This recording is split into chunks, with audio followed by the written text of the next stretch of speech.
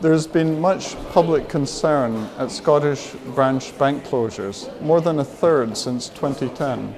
And through our committee inquiry, we sought to look at the impact of this on businesses, communities and individuals, and to hold the banks to account.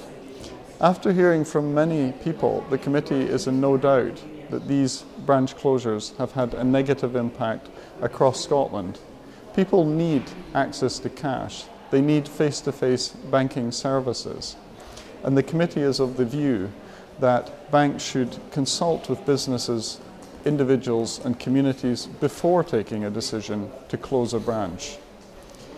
Our full report is now online, and a few of our recommendations include asking the Scottish Government to hold a summit to discuss with the banks solutions to the issues arising from these closures, urging the banks to engage with local communities as to what to do with empty bank buildings in our high street, and asking the UK Government to undertake a study into current and future banking provision to ensure continued universal access to banking services.